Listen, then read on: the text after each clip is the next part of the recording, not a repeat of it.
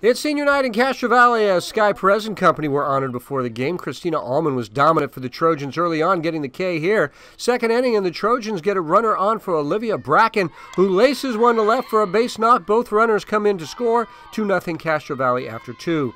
Castro Valley looking for more in the third. Allman crushes one deep to center. One hop off the fence as MAKENZIE, PARAJON, and Lauren Kong cross the plate. Now 5-0 Trojans in the fourth for PARAJON, who grounds one through the infield for a base hit. 2 stolen bases would put PARAJON at third for Lauren Kong, who chops it to second. Good enough to score PARAJON. 6-0 Castro Valley after 4. Alameda looking to rally in the fifth. Legg chops it to the outfield for a base knock, but she would not score. The Trojans keep it going in the bottom half as the pitch gets away. BRACKIN slides in safely at home, 7-0.